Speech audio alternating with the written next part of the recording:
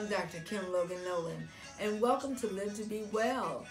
Tonight, let's talk about the spirit of entitlement. What is it? The definition states the fact of having a right to do something. To do something. It's my prerogative to treat you any kind of way or to pay my way in a position that I didn't earn.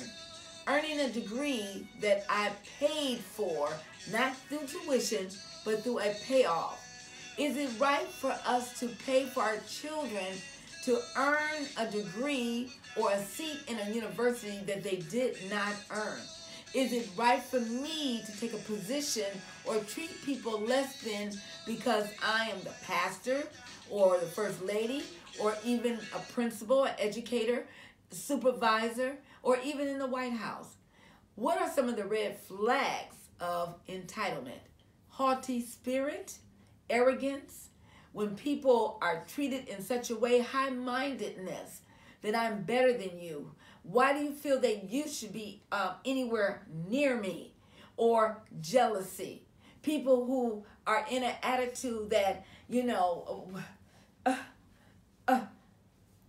that you're less than me. We are not less than anyone else. No one is beneath us. We are God's children. We are filthy rags saved by grace, and we must learn to treat people with kindness, respect, and humility. The Bible says, if I be lifted up, I will draw men unto thee. God said he will set you before kings and queens. But God can lift you up and God can bring you down. Don't ever allow yourself to be in a place where you are haughty, arrogant, high-minded, or jealous of someone else's position, especially if they earned it and they worked hard for it. I'm not talking about enabling someone and allowing someone or even co-signing someone's bad behavior. Co-signing bad behavior is a silent, destructive act that can tear apart the fragment of a relationship, healthy family structure, reputation, or cooperative business partnership. Don't pick up the pen. My new book, Co-Signing Bad Behavior. We must not allow people to put us in a position where we are led by them to do something wrong or influenced by them to do something wrong. We must allow ourselves to stand up for what is right by God and mankind. I want to share something with you in my book, The Attitude Adjustment, on page 33. And I really like this analogy. When you are building a bridge, it's important to have all your tools on your bridge or it will collapse. Foundation, Jesus Christ. Blueprint is prayer. Concrete is faith. Sledgehammer, the Word of God. Bolts, love. Mortar, your relationship with God. Water, the Holy Spirit. Believe in yourself.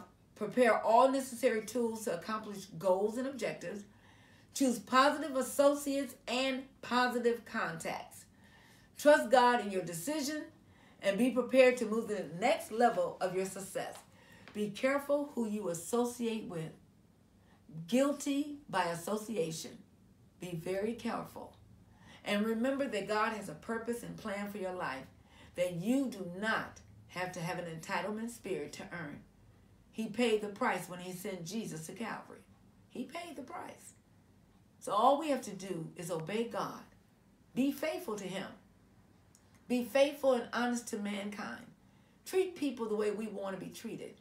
And help people be encouraged. Help people to love themselves by the way you treat them. Speak to people when you get on the elevator.